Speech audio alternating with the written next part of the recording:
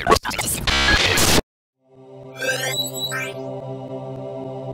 my hand, that which I'm holding in my heart, the holy written word of God. The Bible is God speaking to me. I am what the Word of God says I am. I can do what the Word of God says I can do. I have what the Word of God says I possess. I am a believer, not a doubter.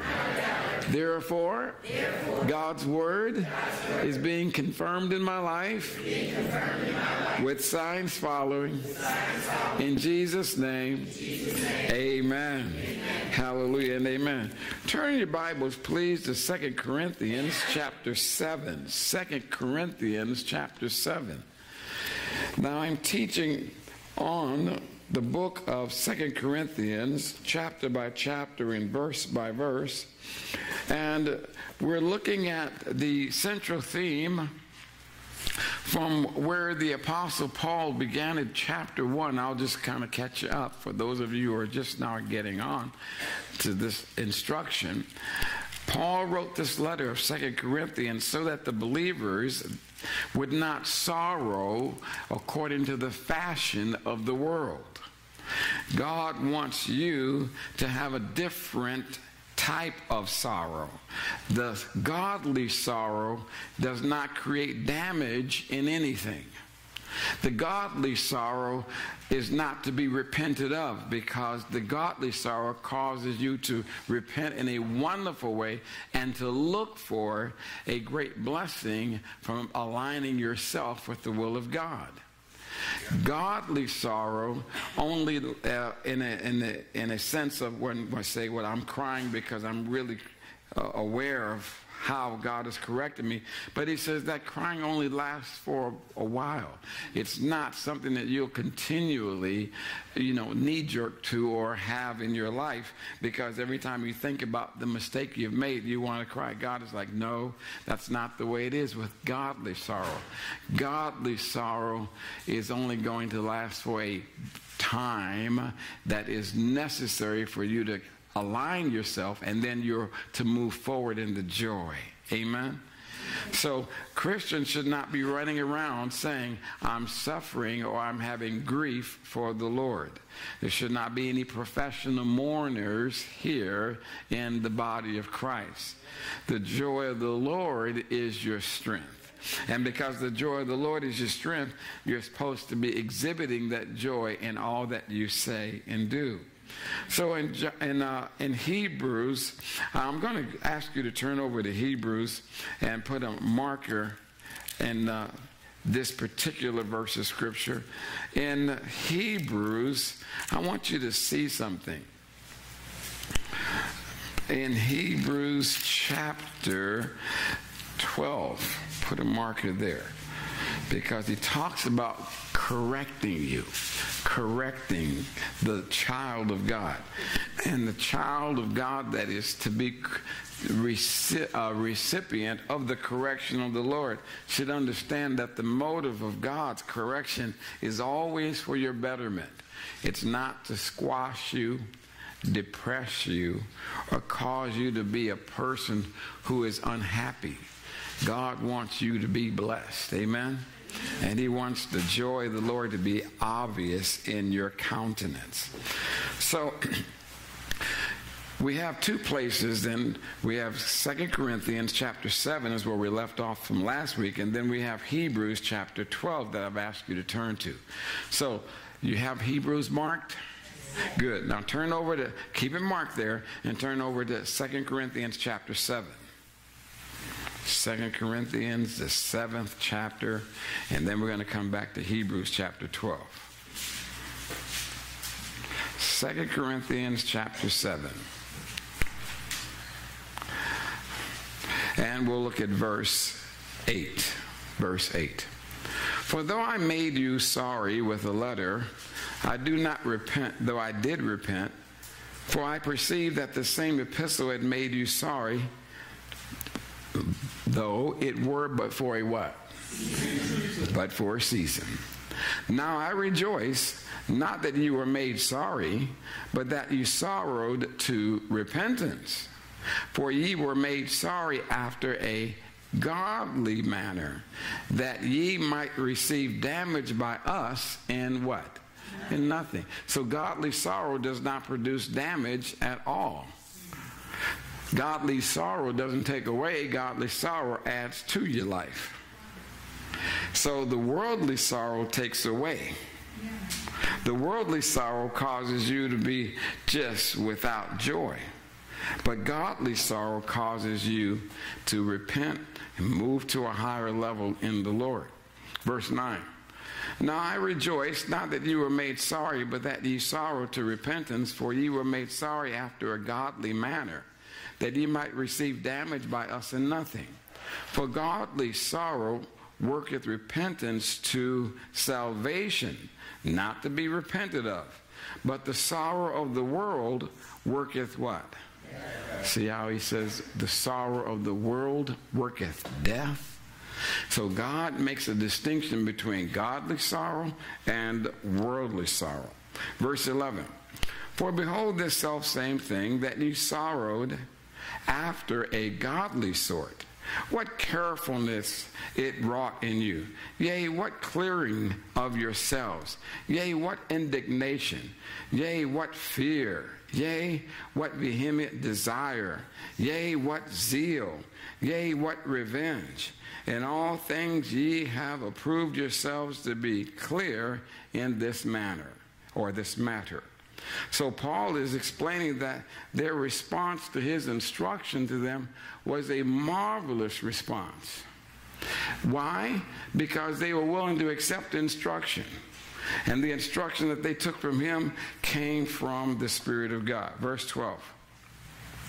Wherefore, though I wrote unto you, I did it not for his cause that had done the wrong, nor for his cause that suffered wrong, but that our care for you in the sight of God might what? Might appear unto you. I am so hot in this hot sweater. I had asked for some air to be turned on. Is it on? If not, I'm going to have to just wear a different type of top. Because I am hot. If you don't mind putting the fan on there, that'd be fine. Is it hot in anybody else? I'm over here sweating. Thank you, Jesus. Maybe I should. Well, it's hot to me. I'm like sweating out. Bring my smock, my spirit food smock. You know which one? The red one. Thank you. All right, so what do I do with this? Yes, what I'm going to do. As soon as he brings it out, I'll switch it out. Because I'm sitting up here sweating, and it's so uncomfortable that I just don't want to have to continue like that. So y'all be, do me son, do me a favor. Just go ahead and play some praise and worship music while I change out this top here. Amen. Because when he comes back, we will, I'll change it out. Thank you, Lord.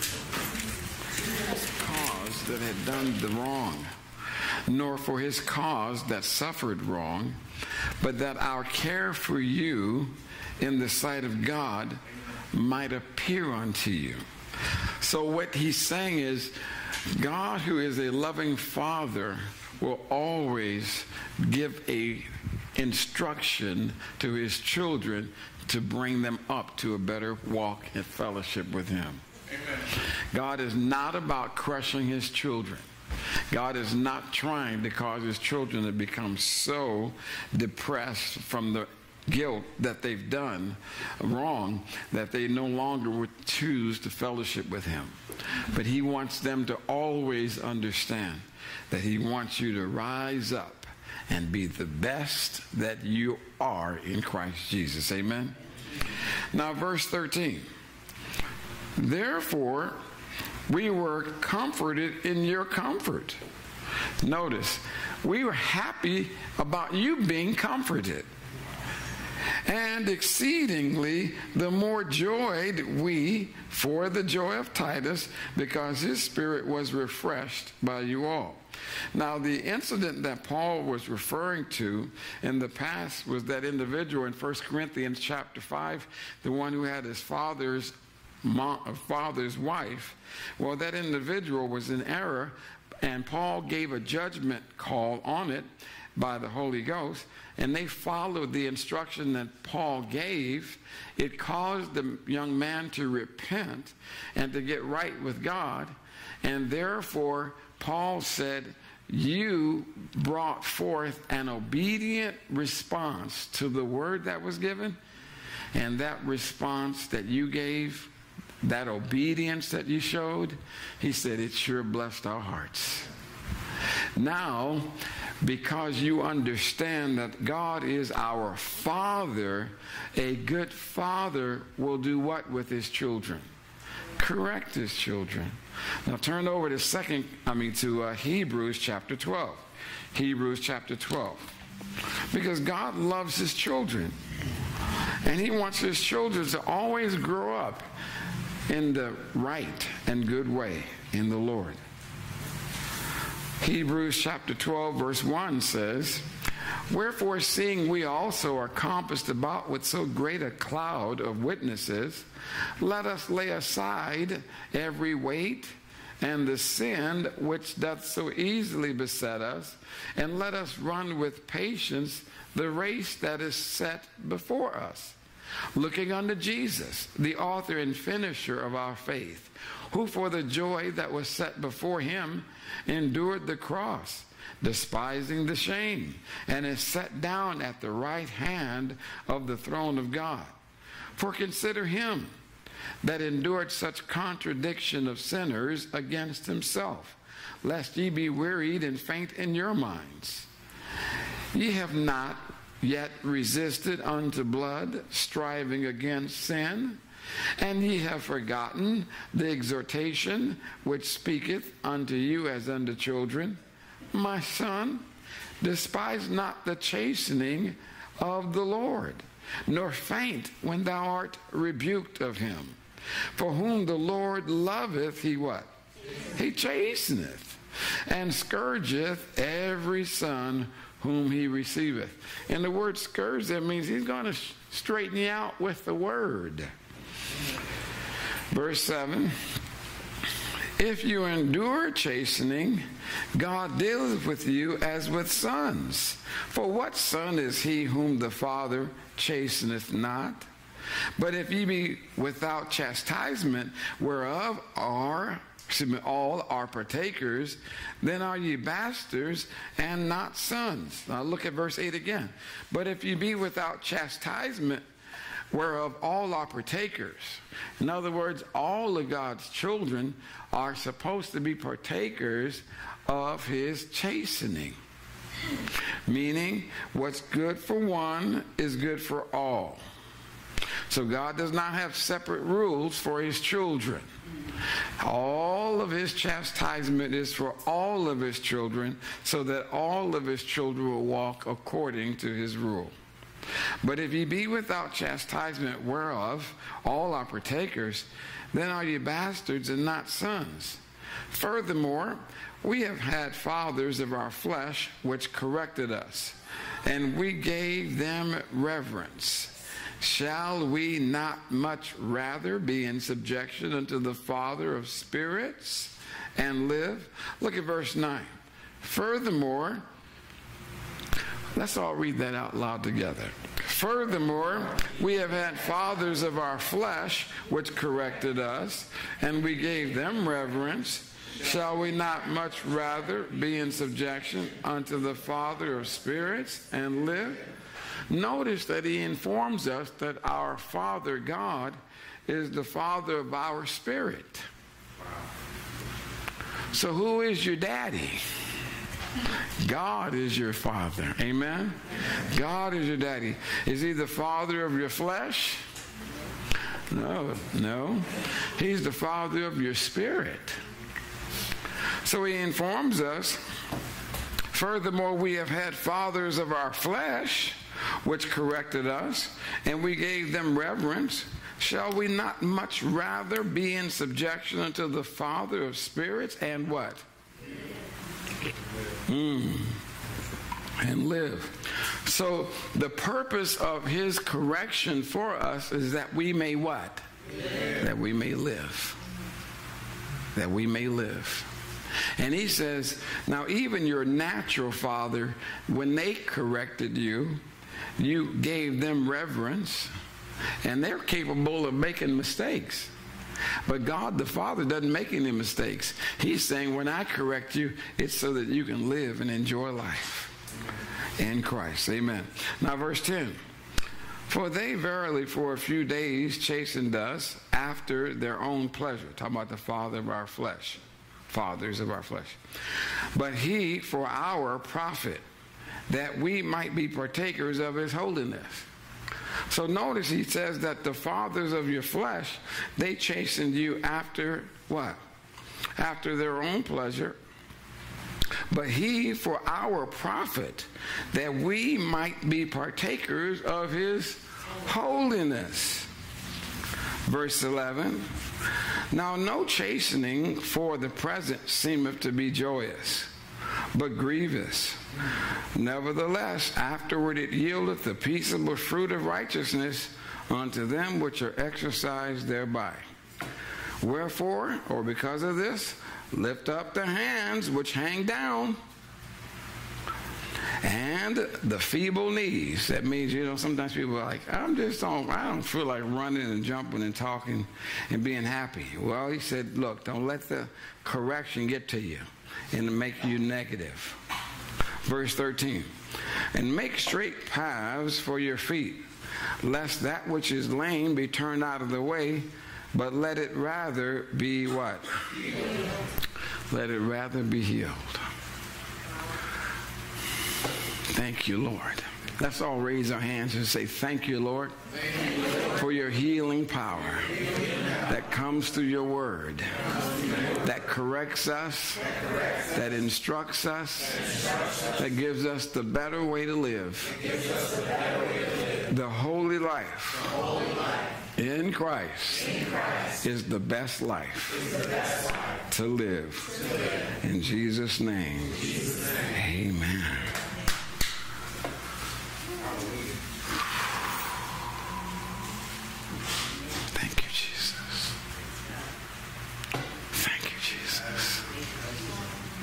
Thank you, Jesus. His word corrects.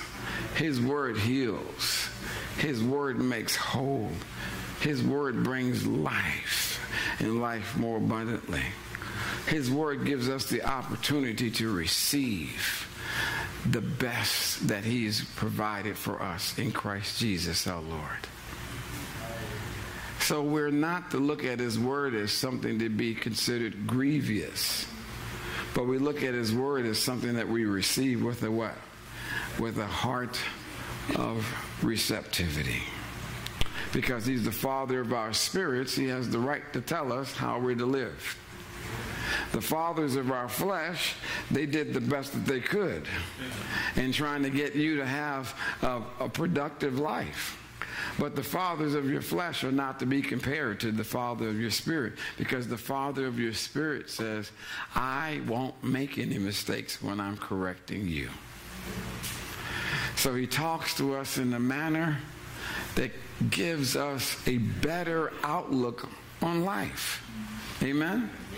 Now turn back over to 2 Corinthians chapter 7. 2 Corinthians chapter 7. So Paul is happy to see the believers in Corinth receive instruction from the word, because it proves that they're going to enjoy more life. They're going to have a better life, because when God corrects, he does it for our purpose of receiving a better life. Now verse 13. Therefore we were comforted in your comfort, yea, and exceedingly the more joyed we for the joy of Titus, because his spirit was refreshed by you all. For if I have boasted anything to him of you, I am not ashamed, but as we speak all things to you in truth, even so our boasting, which I made before Titus, is found a truth, which means I told Titus you all were people who were willing to take instruction, and that your walk in the Lord was what you would consider the only way to live. I told Titus that I was thankful for your willingness to study the scriptures and allow the scriptures to be lived out in your life. And then when Titus came and saw how you responded to the word, it blessed Titus' heart. And since it blessed Titus' heart, it blessed my heart. And so Paul was informing us and them and letting all believers know, be people who are willing and ready to repent. Turn over to the book of Revelations. See, when you really walk with the Lord, you're willing to what? Repent. When you blow it, you repent. Now, why does he want you to repent when you blow it? So that he can get the goodies to you that he wants you to have. Amen? So coming to a place of repentance whereby you're willing to say, I'll correct that, Lord. Thank you for showing that to me because you love me so much. I will receive your instruction. I will do your will. And Lord, we're not going to have to keep going over this over and over and over again. Why? Because, Lord, I recognize your motive for correcting me is for what purpose? It's so that I may what? Live. So that I may live. That I may live. And really, Jesus made that clear. Now, I'm going to look at something here in Revelations, but turn over to John's Gospel. And John's Gospel, the 14th chapter. Look at this. John's Gospel, chapter 14. Because God wants his people to live. He wants you to be prosperous and be blessed. The Lord is not trying to cause his people to walk through their Christian life filled with guilt and looking at themselves as those who have no true fellowship and love with the Father. Okay? So, you have John chapter 14? Yes. Good. Let's look at this. All right, you can turn that fan off now. Thank you. John chapter 14.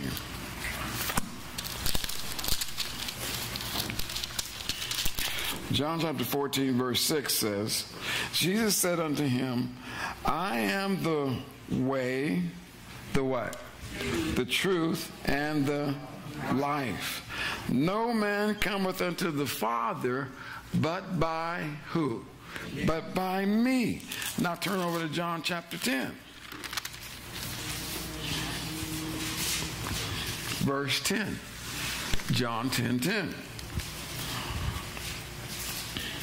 The thief cometh not but for to steal and to kill and to destroy. I am come that they might have life, and that they might have it being life, more what? More abundantly. So Jesus said, I've come that you might have life and have life more abundantly. He didn't come to take life away from you. He came to give you life. Amen? And true life is in him. So when an individual says, I love the Lord, but I'm going to live any way I want to live, well, no. Life is defined in Christ. Now, turn over to Revelations chapter 21. Revelations chapter 21.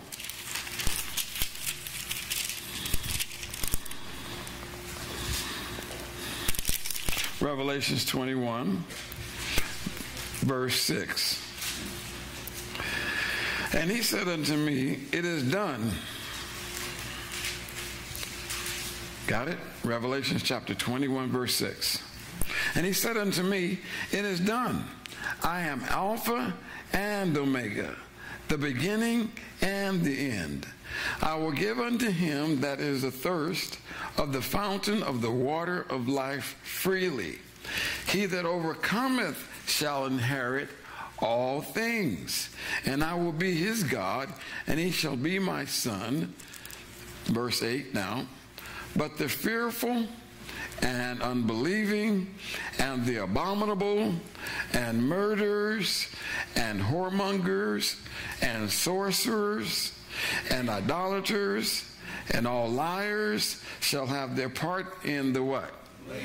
In the lake which burneth with fire and brimstone, which is the second death. So it seems to me that he's putting forth correction so that his children won't experience the what? The second death. And the second death is that he's referring to is when an individual does not have Jesus Christ as their personal Lord and Savior. Yes, physically they die one death, right?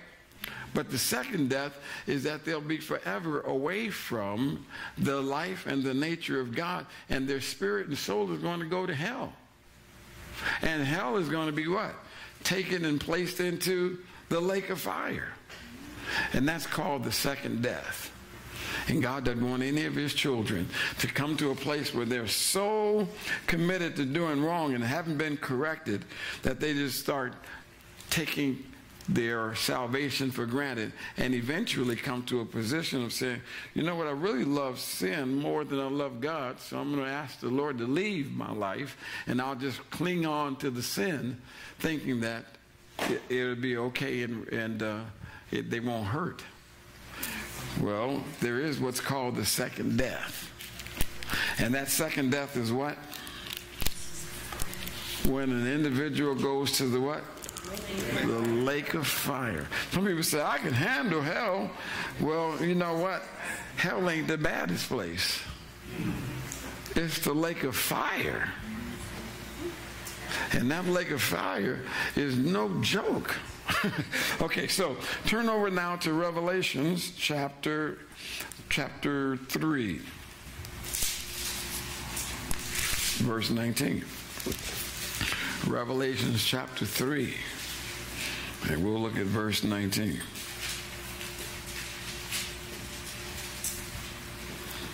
Revelations 3:19. As many as I love, I what? I rebuke and chasten.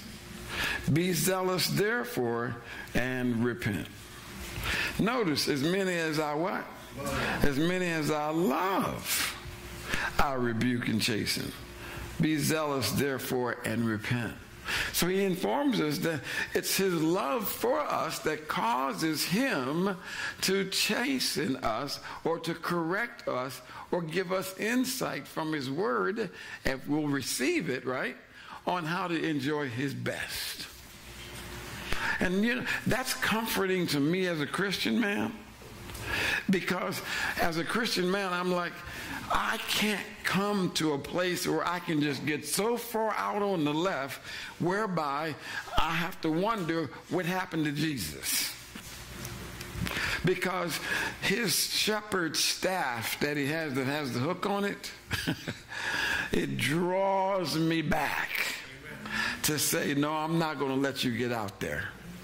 I'm not going to let you get out there without letting you know how far you've gone. See, that's a loving thing. That's a loving father. I appreciate when a father corrects me. Amen?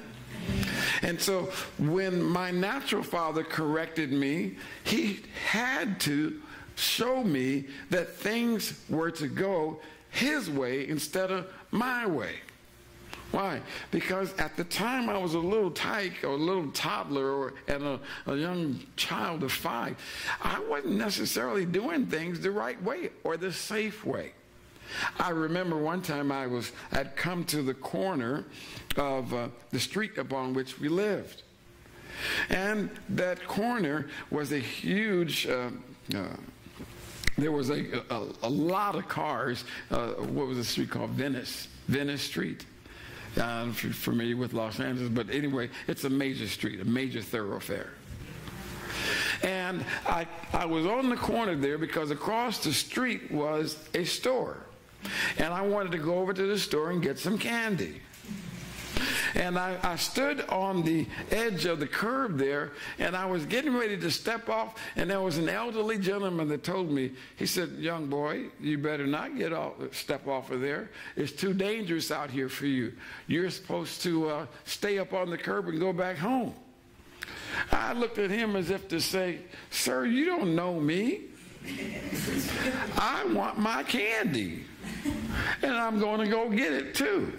And so I was kind of like, I'm still going to go. I don't know you, and you don't know me. And then he grabbed me and said, if you step off of that curb there, I'm going to spank you myself, and then I'm going to take you to your parents, and I'm pretty sure they're not going to be happy with you. I looked at him as if to say, what you talking about? You're not going to cramp my style. I went to step off of the curb there. He snatched me up, wore my little bottom out. Yes, he did. And then while I'm crying, he took me to my parents. I didn't even know he knew my parents. Well, needless to say, when he knocked on the door of my apartment, of my parents' apartment at that time, they saw me crying, him holding on to me, and he proceeded to tell them all that transpired. Well, you know what else I was looking forward to, huh? Another spanking. Why? Because the man's instruction to me was right. He wanted me to live and not end up being a casualty on the road. My parents knew that he was right, and they enforced what he had told me, because even though I was their child, he still was telling me something that would allow me to remain their child for a long time. And I wasn't willing to listen to him, and so the man spanked me, and in a sense, he acted as a father of the flesh, didn't he? But he only did what my natural father would do, and my father did. Now, when I think about that, I think about, wow, what type of mindset did I have when I was a child? I was strong-willed.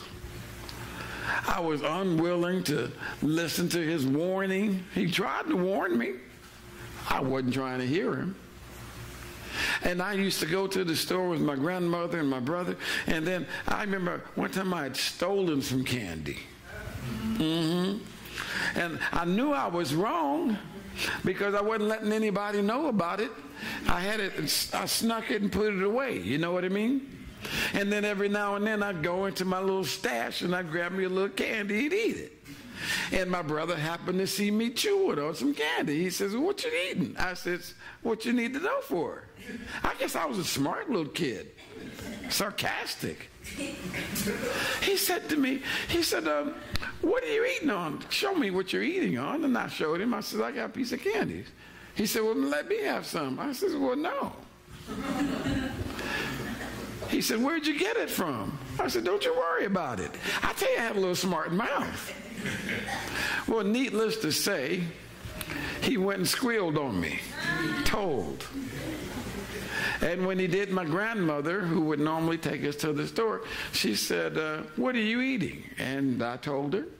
She said, where'd you get it from? I said, I got it from the store. She said, I didn't buy you that candy. No, you didn't. Well, then how did you pay for it? Well, she's asking me way too many questions, but I dare not answer her.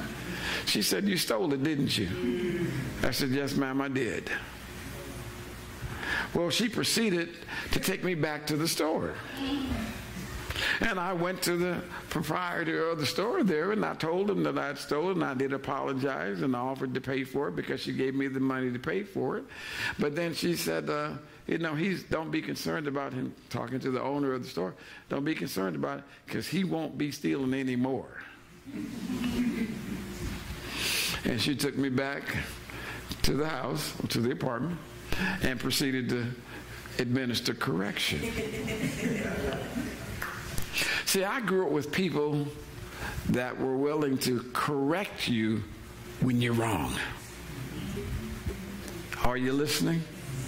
People who loved me enough to say, you're out of order, and your out of order behavior will not be tolerated.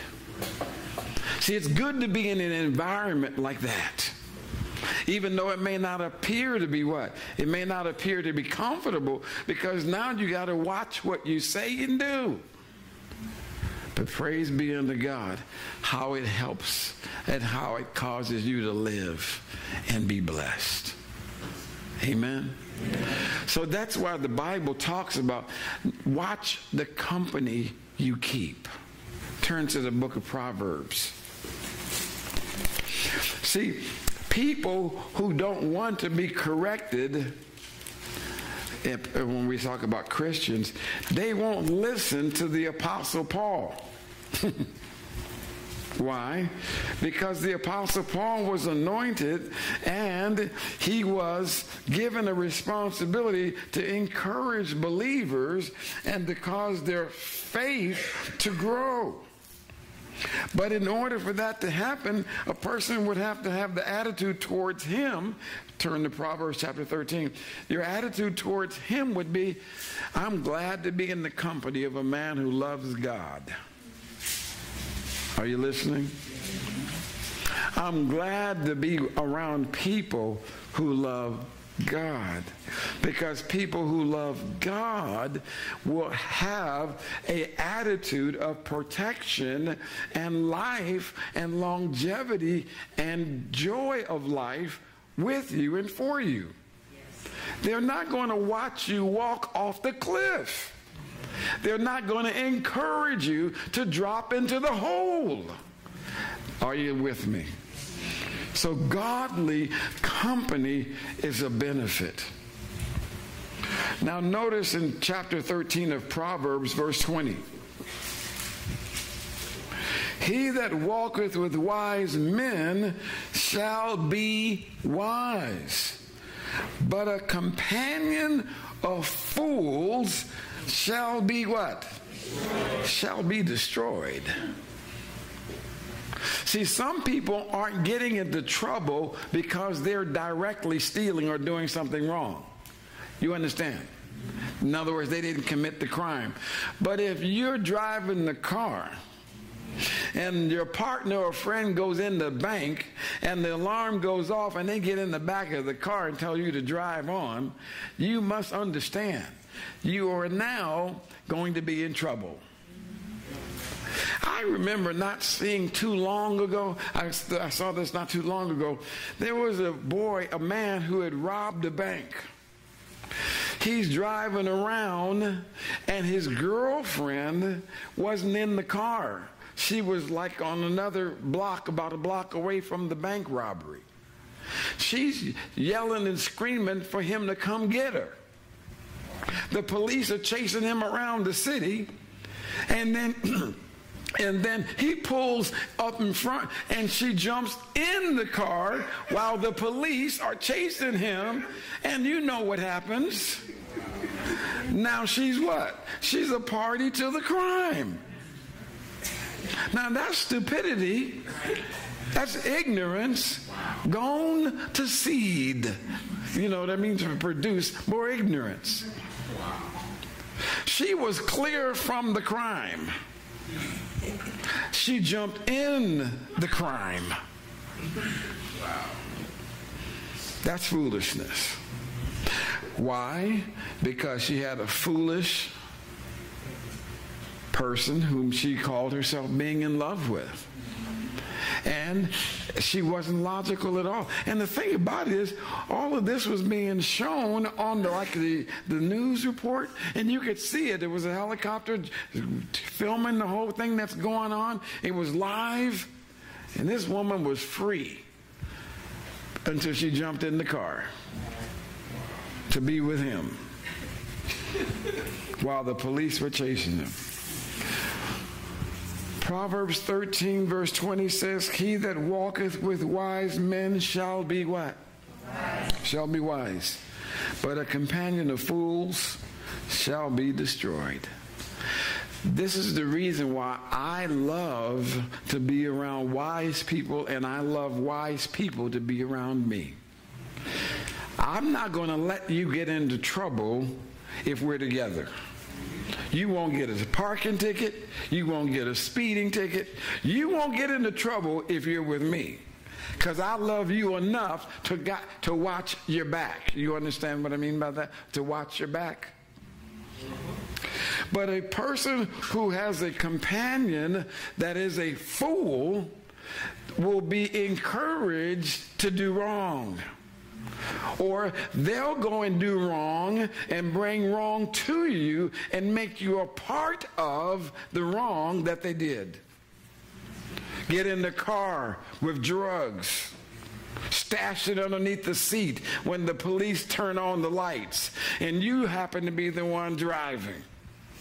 And they say, well, I don't know anything about drugs. And then the police search the car. Well, whose drugs are these? And the person that was the passenger says, I don't know. So therefore they lay what? The drug charge on the person doing the driving, because that's your car. Now the person doing the driving says, but I didn't put those drugs there. I didn't do that. I don't do drugs. Well, were you with a person who you know does drugs? Maybe, maybe not. I'm not going to squeal. But see, now you have an allegiance to a person who is in error, which says whatever error they're in, you're going to now suffer with them, because you are a part of their foolishness. So you're going to catch a case just because you have an allegiance to a fool. And I went and visited a person in jail not too long ago that something like that happened. More than one person. And my attitude to them was, are you learning your lesson in that a companion of fools shall be destroyed? You know, you wouldn't be behind bars. I'm talking to them now, through the glass. I've got the phone to my... See, some people don't know what I do when I'm not here. I'm letting the person know. I said, do you know how you got behind the glass? How you got in prison here? Yeah, I know. But let's look at this scripture here, and I'll just go over the scripture with him, and I'll say, now don't you become a companion of fools while you're in jail. Get in the Bible studies that they have there. I know they have them because I know the chaplain. And get a Bible, because they won't let me bring a Bible. You got to, right? Minister me, bang. We go and visit people in jails and so forth. So you got to get a chaplain-approved Bible. And they do have Bible studies, and they do have prayer time, and they do allow people to grow spiritually in jail. But now if a person's in jail and chooses to be around foolish people, what's going to happen? They're going to increase their time, more than likely, get caught up in some problems, and then have more foolishness to display when they get out of jail. Are you with me? So let's all read that verse of scripture out loud in verse 20. Proverbs chapter 13, verse 20. He that walketh with wise men shall be wise, but a companion of fools shall be destroyed. That sounds so good, I think we need to read it again. He that walketh with wise men shall be wise, but a companion of fools shall be destroyed. Now turn over to Psalms, the book of Psalms. Psalms, the first division of Psalms. Paul the apostle, when he was writing to the believers in Corinth, he was letting them know, your obedience to my instruction bless my heart. I'm thrilled because you've chosen to listen and not ignore. Psalms 1, verse 1. Blessed is the man that walketh not in the counsel of the what? Ungodly, I thought that sounds pretty much like Proverbs, doesn't it? Blessed is the man that walketh not. Circle the word walk. That walketh not in the counsel of the ungodly. If I know you are prone to take drugs, I'm not putting you in my car and we rolling down the street. Why? Because you may have something on you and the police just happen to stop the car. And here I am catching a case. And there are certain types of drugs that people take that causes them to have different type of behavior. You understand? And you can catch a case not because you're a drug addict, but because you're with a drug addict. Blessed is the man that walketh not in the counsel of the ungodly. And it's interesting that ungodly people always have some advice they want to give. They always know what they know, which is ungodly advice, but they are adamant about giving it. Blessed is the man that walketh not in the counsel of the ungodly, nor standeth in the way of sinners, nor what? Sitteth in the seat of the scornful. Notice how it goes from walking to standing to sitting down. Having lunch. Having dinner or breakfast with a person who you know is ungodly. So it's not that you're doing the deeds of the ungodly, you just have ungodly people around you that's going to take its toll on you. So don't have ungodly people that you choose to fellowship with. Isn't that a blessing? And then he tells us, what do you mean, isn't that a blessing? I'm talking about, isn't it a blessing to be warned about this? Amen? So that we don't allow ourselves to be caught up in some mess. One thing for sure, while we're in here right now, we don't have an opportunity to be caught up into some problems or difficulties with those who are engaging in wrongdoing. Because there's no wrongdoing going on in here. Amen. Now, how many of you remember Reginald Denny?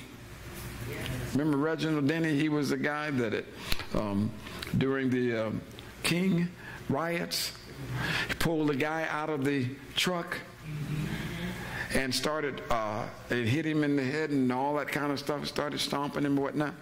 Well, I worked just down the street when that whole thing went down.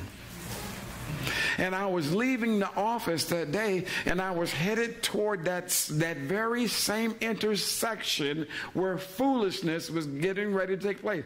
And as I was driving towards Florence there, right, I noticed that the police were going in the opposite direction of where the crowd was coming to get a little rowdy. And you know what I did? I just said, no, I didn't. I stopped, considered the matter, and did a U-turn and left. I went in the direction where the police were going, away from the mess. Why?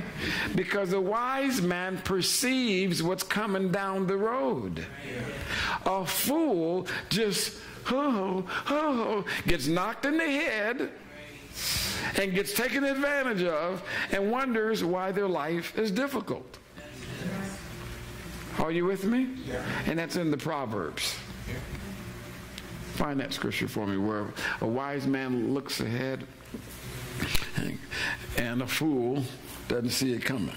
Just doesn't have a way to look for it. Now here's what my encouragement is in that's in Proverbs, but there's another scripture in Proverbs I'm going to have you turn to as well. Proverbs, let's look at Proverbs chapter 1, and then Minister McBain, if you'll find that, or Minister Michelle, if you'll find that for me. Okay. Proverbs chapter 1. Okay, you ready? Proverbs chapter 1.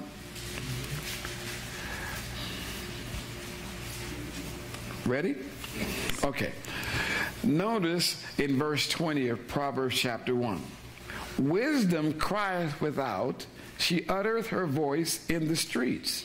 She crieth in the chief place of concourse, in the openings of the gates. In the city she uttereth her words, saying, How long, ye simple ones, will you love simplicity?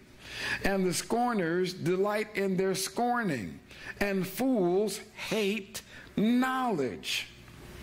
Turn ye at my reproof. Behold, I will pour out my spirit unto you. I will make known my words unto you. Because I have called, and ye refused. I have stretched out my hand, and no man regarded. But ye have set at naught all my counsel, and would none of my reproof. Proverbs chapter 1.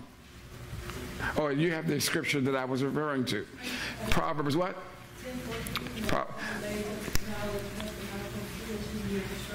No, that's not the one. Good one, no, but not the one. Okay. No, that a fool will just not perceive the trouble that is ahead. Okay?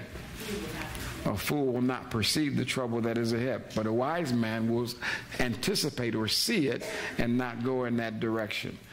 It's like a wise man doesn't walk down a dark alley at night with money sticking out of their pocket. But a fool will, right? Okay, so Proverbs chapter 1, and we'll find that verse of scripture that I was referring to. Verse 26, I also will laugh at your calamity. I will mock when your fear cometh. When your fear cometh as desolation, and your destruction cometh as a whirlwind, when distress and anguish cometh upon you, then shall they call upon me, but I will not answer. They shall seek me early, but they shall not find me. For that they hated knowledge, and did not choose the fear of the Lord. They would none of my counsel. They despised all my reproof. See what God is saying there? See, a person who just chooses to be ignorant of the word, a person who chooses to turn away from God's word, chooses to turn away from the fellowship of wise individuals who delight in the word of God.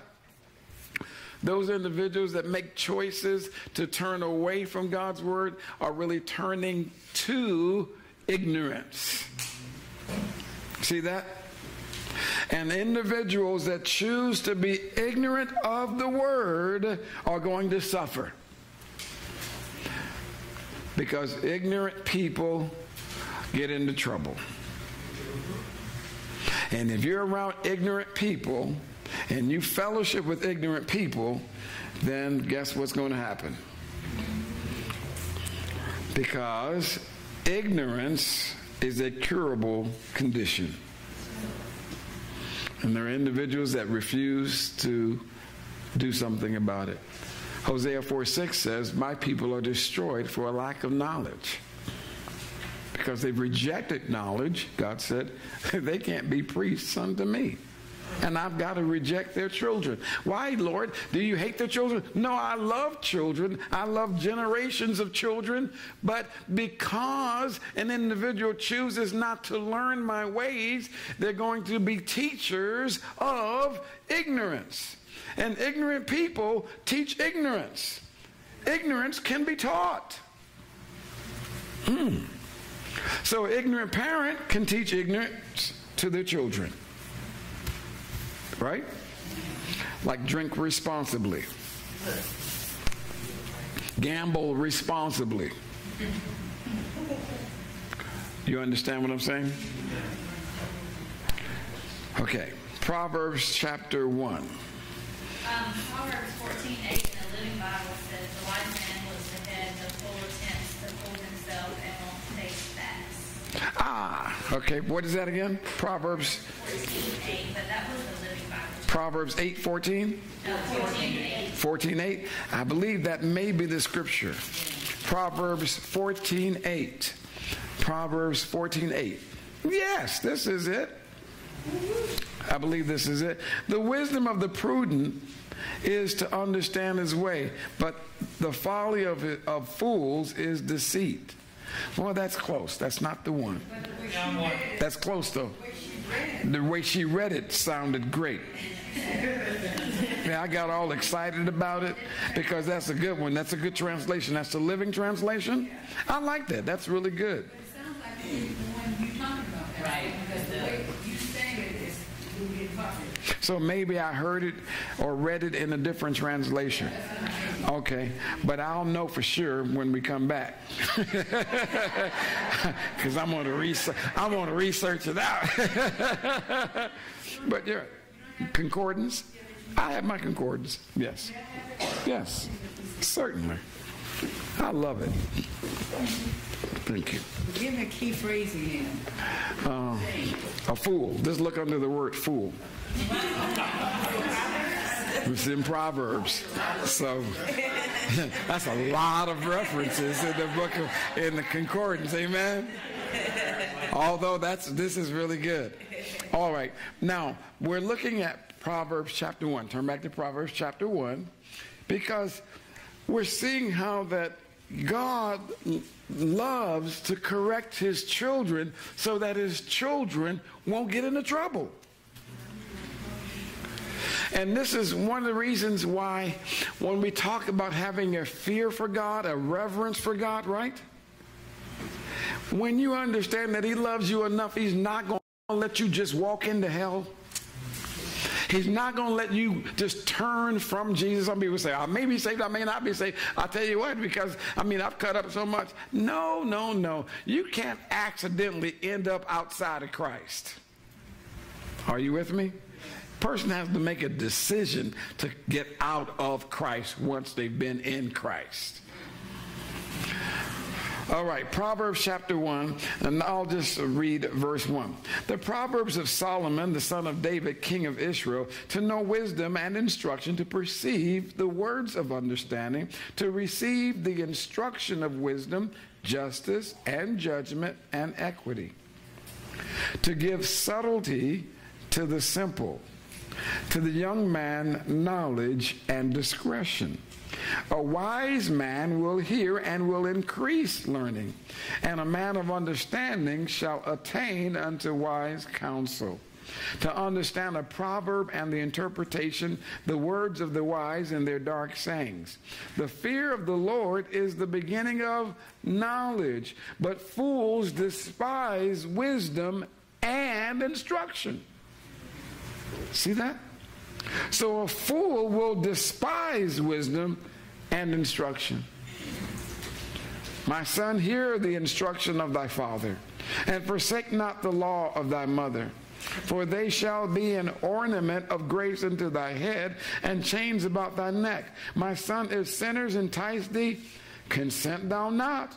If they say, come with us, let us lay wait for blood. Let us lurk privily for the innocent without cause. Let us swallow them up alive as the grave, and whole as those that go down into the pit. We shall find all precious substance. We shall fill our houses with spoil. Cast in thy lot among us. Let us all have one purse. My son, walk not thou in the way with them. Refrain thy foot from their path. For their feet run to evil and make haste to shed blood. Surely in vain the net is spread in the sight of any bird, and they lay wait for their own blood. They lurk privily for their own lives. So are the ways of everyone that is greedy of gain, which taketh away the life of the owners thereof. Wisdom crieth without, she uttereth her voice in the streets. She crieth in the chief place of concourse. In the openings of the gates in the city, she uttereth her words, saying, how long, ye simple ones, will ye love simplicity? And we read this before. And the scorners delight in their scorning, and fools hate knowledge. You see the central theme there?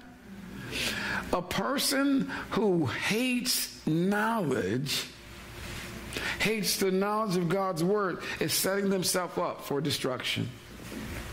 That's one of the reasons why I am so adamant about when a person says, well, we need to see you. Sure, you can see me. I'll see you at church. I'll see you at church. Well, I don't go to church. But then you can't see me. Now, may I give you all just a little insight here? You don't mind? I've been doing this all night. It's kind of unique tonight, isn't it? But listen to this. There was a man by the name of Lynn who was a barber. And I found out about him, and I sat in his barber chair. And I mean a gifted individual, could cut hair very well, artistic in a sense, very gifted. And I would talk to him about his abilities and so forth, and then he would talk about how he knew that God had blessed him, but he wouldn't accept Jesus. And I told him, I said, Lynn, every time I sit in your chair, do you know I'm always preaching Jesus? He said, yes. I said, well, why don't you accept Jesus as your personal Lord and Savior? Why don't you do that? He said, well, I will one day, but I'm not ready right now. I said, don't you know the pressure is on you every time I sit in your seat because I'm always going to be talking to you about accepting Jesus? He said, yeah, I know. Anyway, he ended up getting fired from the place where he was because he got drunk. And the owner of the salon said to him, I don't want barbershop. She said, I don't want you here anymore. And he called me up and said, well, would you pray for me so that I can get my job back? I says, I will, but you understand the reason you're in this situation is because you're rejecting knowledge. He said, well, pray for me, please. And I did, and he got his job back. Now, he's doing well, but he hadn't given his life over to Jesus yet. A few months later, he ends up getting fired again, asked not to come back into the shop. He calls me up, and I'm at my house, and when I answered the phone there, he says, this is Lynn that's on the line here. He says, you know, I don't work at the shop there anymore, so what I'd like for you to do, would you be so kind as to come to my house, and I'll cut your hair at my house? I said to him, Lynn, I said, just a moment. Now, he was studying laser guided surgery and that type of stuff. I mean, had a mind that was very, very intelligent, but he was just a person who didn't want to come to Jesus. He had, like I said, very skilled hands that can do all kinds of things. And so when I took the phone away from my ear, I said, Lord, what do you say about it? The Lord said, ask him, is he going to receive me as his Savior? And I put the phone to my ear and I says, Lynn, are you going to receive Jesus as your Savior and Lord? He says, no, not just yet. I will one day. I said, well then, Lynn, I can't come to your house. A few days later, I get a call from his sister. She's at Cedars-Sinai Hospital. Wow.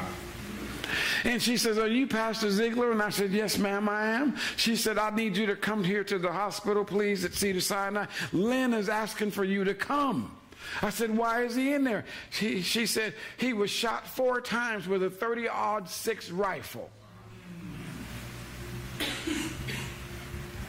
Now, my father had a 30-06 hunting rifle. The bullets on that thing are about like this. So I get to the hospital there, and Lynn's of course, in a bad shape.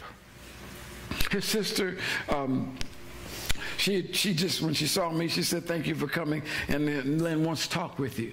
And I started talking with him, and I found out he had both of his hands blown off now. Now, how's he going to make a living with his hands blown off? He got shot in the shoulder. They took the bullet took out this part of his shoulder, and the bullet also, he got shot also in the ribs, and the bullet just took out a gash of part of his torso area here, and took off his shoulder area here, right in here, and then it took off both of his hands. And one hand was completely gone. The other hand, they tried to reconstruct it, and they've got it in some kind of metal apparatus just to try to give him something to look at. I said to him, I said, Lynn, you know, you didn't have to be here, but this is not to belabor the fact. I said, Lynn, are you willing to accept Jesus Christ as your Lord and Savior now? I said, you could have been killed. He said, oh, yeah. Oh, yeah. He said, I prayed with my sister. I'm with the Lord now. Now, here's what I'm getting at. The way he came about, and I'm just, y'all don't mind if I tell you what the details of the story. He was an elderly gentleman, but he was very talented and very gifted. And he was taking younger people, when I say people, females, to entertainment at the house that he was in. And the house that he was in was kind of an elaborate house. A wealthy woman, had a big home, and she kind of liked him because she was an elderly, wealthy woman. And she said, well, you just come stay at my house then. I understand you trying to get back on your feet or whatever the case may be. And she also extended some help to another man who had just gotten out of jail. He was an ex-con. Well, the ex-con was a younger individual, and he saw how this older guy, who's supposed to know better, was taking these younger women to bed. And he said, you know what, you're an old guy, you ought to know better than this. And so in his ex-convict mentality, went and got a .30-06 hunting rifle and shot him 4 times, and he intended to kill him. Are you listening? Now, what if I'd have been at the house when all that shooting started? Are you listening? I wasn't at the house because God told me not to go.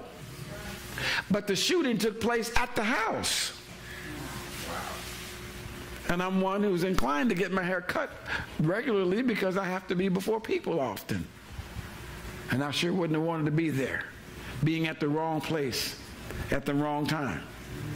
See, some people don't make decisions on the basis of the Bible. They make decisions on the basis of feelings. Okay. Are you listening? Well, I like this individual, Lord. Well, you can't like that individual more than God likes him. You can't love an individual more than God loves them. God gave them breath to breathe and put them in their mother's womb and brought them out. How can you love somebody more than God loves them? Amen? Amen. So then, even if it appears to be a remorseful thing, it's something that makes you sorry to hear that you can't be around people who are practicing doing wrong, who are just not listening to the truth of the gospel, and you're like, well, I like them, Lord. I really like them, Lord. I don't want to just give that up.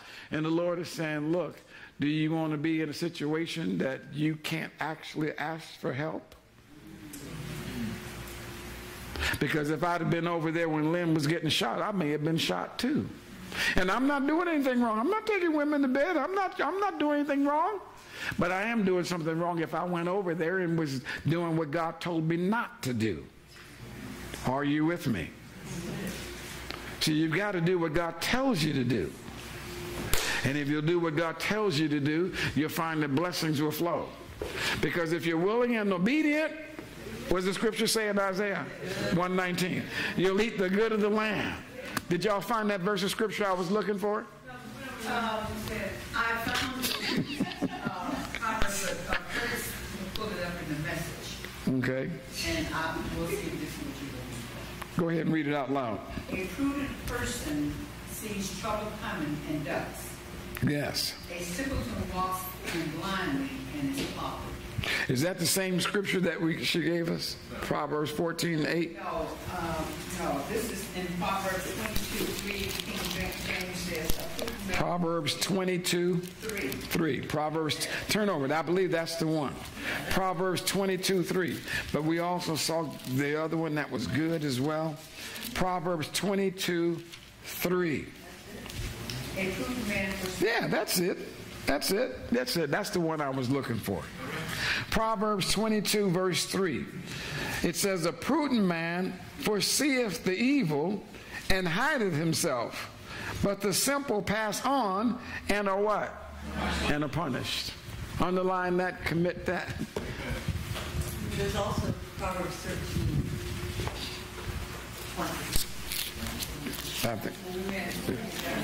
Proverbs, we're going to stick with this one. Proverbs 22:3. A prudent man foreseeth the evil. How do you foresee the evil? Well, I mean, because you've been spending time in the Word of God causes you to have insight and perception. See that? You can determine where a person is going to go down the road. You know where they're going to end up. And you don't have to be there when they get there. You can know it just because of what they're doing. You don't have to have a person to point a gun at you to know that a person walking around flailing a gun, brandishing a gun, and shooting anywhere, that person could possibly do damage to you. You don't have to be in the midst of that, do you? No, you could see what that individual is doing, and you do what? Duck. Get out of the way. Call the police. Lock the door. A prudent man foreseeth the evil and hideth himself, but the simple pass on and are what? And are punished. Punished. Wow. So Paul warned the believers at Corinth. Why? Because he already knew where that young man was going to end up if he didn't change his ways. And then he was happy with the believers at Corinth that obeyed the instruction, because their obedience to the instruction did what? It caused the young man to experience the pain and of excommunication. He experienced what it was like to be on his own. He was outside of the fellowship of the family of God, and he came to the conclusion there is no fun out here outside of people that are praying and doing the right by God. And so he repented and came back. Because Paul said in 1 Corinthians chapter 5, he said, turn him over to Satan for the destruction of his flesh, that his spirit may be saved in the day of Christ Jesus. What do you mean? That he will not experience the second death. Let his flesh go ahead and get destroyed, because the devil is going to pay him. For the wages of sin is death, or dying early. But he didn't have to die early if he just what? If he just obeyed. See, some Christians just will not learn the easy way.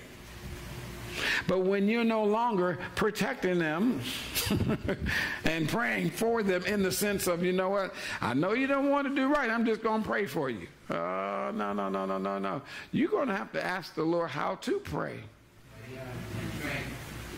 How to pray. Paul was saying, if that young man has to die, let him die while he still has a confession of faith of Jesus. Because he could get to the point where he loves sin so much that he'll say, I'd rather cling to sin and let go of Jesus. I know that may be a hard pill for people to take or receive, but it is so. Because you used your will to come to Christ, and you can use your will to get out of Christ. Turn over to Hebrews, the 6th chapter. Wow. Hebrews chapter 6. Hebrews, the 6th chapter. Is this helping anybody? Is this helping you to see how not to be in the wrong place at the wrong time? Trying to do the right thing? Don't be in the wrong place at the wrong time. Hebrews, the 6th chapter. Don't be around a fool that refuses to change. Well, you don't come around me anymore. We friends. Well, we're not friends anymore. My friendship is based upon who walking with Jesus. Well, I need to see you. Good. You can see me at church. Come to church. Hebrews 6 verse 1. Therefore, leaving the principles of the doctrine of Christ, let us go on unto perfection, not laying again the foundation of repentance from dead works and of faith toward God, of the doctrine of baptisms and of laying on of hands and of the resurrection of the dead and of eternal judgment. And this will we do if God permit. For it is impossible for those who were once enlightened and have tasted of the heavenly gift and were made partakers of the Holy Ghost and have tasted the good word of God and the powers of the world to come, if they shall fall away, to renew them again unto repentance, seeing they crucify to themselves the Son of God afresh, and put him to an open shame. For the earth which drinketh in the rain that cometh oft upon it, and bringeth forth herbs, meat or able for them, by whom it is dressed, receiveth blessings from God. But that which beareth thorns and briars is what? Is rejected, and is nigh unto cursing, whose end is to be burned. Whose end is to be burned. There are individuals that just do not have any fear for God. And I know it seems like, well, oh, Christian, is that possible for an individual to love sin more than they love God? Is it possible for a sinner to love God more than sin?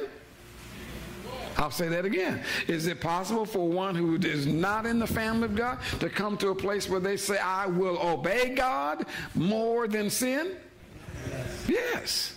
Well, how come you don't have a problem accepting a person's will to decide their future in Christ on that side? But now, as a Christian, an individual, you think, is just now they cannot decide to do wrong and go after sin? Oh, yes, they can. And choose to hold on to sin more than God? Yes, they can. Didn't he say that it's possible? Yes, he did. But that's not something that happens easily. It doesn't happen easily. Meaning that the person has to have a certain level of maturity. You've got to have an experience with the Holy Ghost. And look at that. You see the criteria there? Verse 3.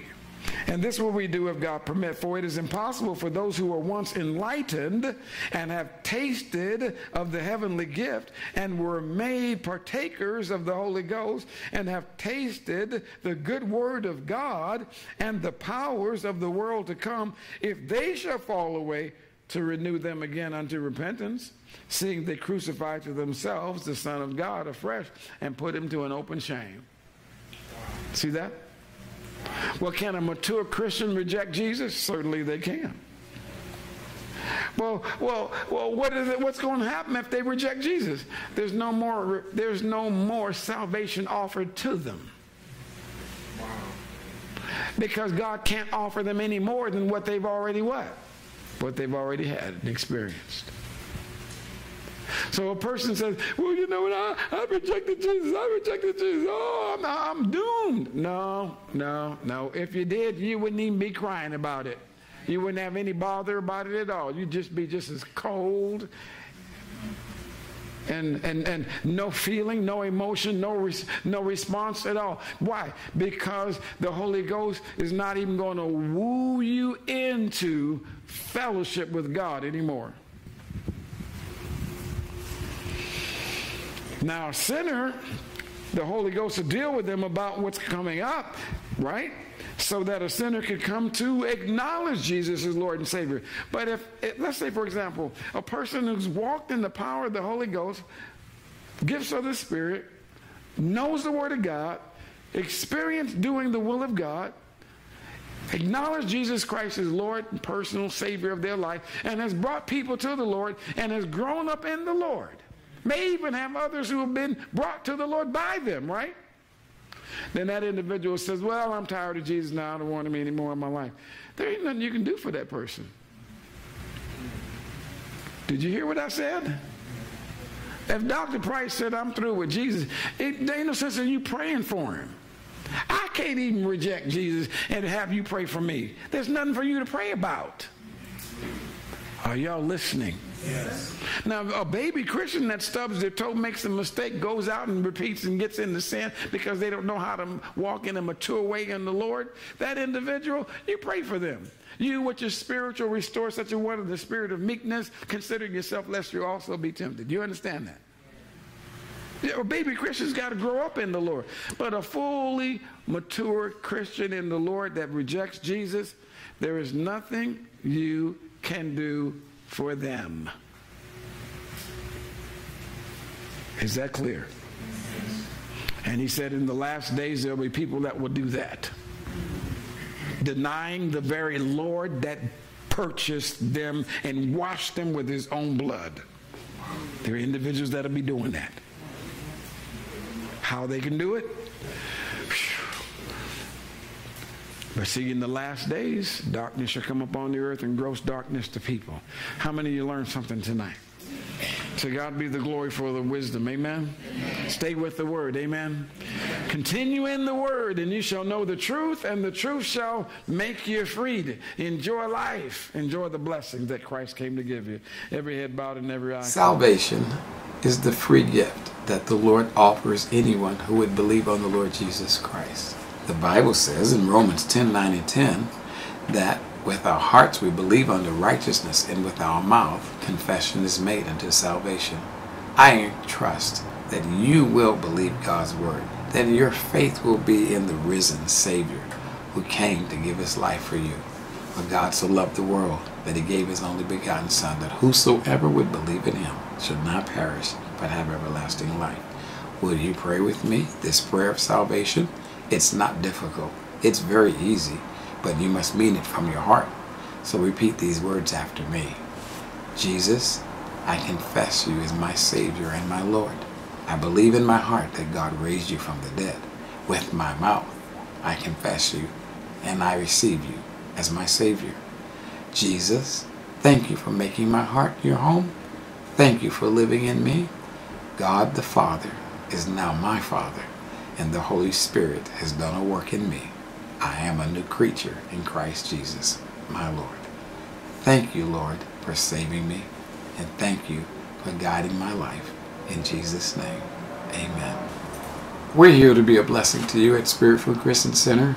The way this broadcast is brought to you is by people's faithful sowing and reaping as a result of God's word being given unto them. So I want to encourage you, be a part of this ministry of sowing and reaping. The Bible says, whatsoever a man soweth, that shall he also reap. In this ministry, we believe that man must hear the word of God. For man does not live by bread alone, but by every word that proceedeth out of the mouth of God. The Bible declares, God is able to make all grace abound toward you, that you always have all sufficiency in all things, may abound to every good work. God loves a cheerful and hilarious giver. I encourage you, be a part of this ministry. Be hilarious in your giving, and watch the Lord bring it back to you in many, many ways. In Jesus' name. You have been watching the Spirit Food Christian Center worldwide webcast online at www.myspiritfood.com. Join us for worship service each Sunday at 9:30 a.m. And be sure to check out our website for our weekly live broadcast and much, much more. Oh, taste and see that the Lord is good.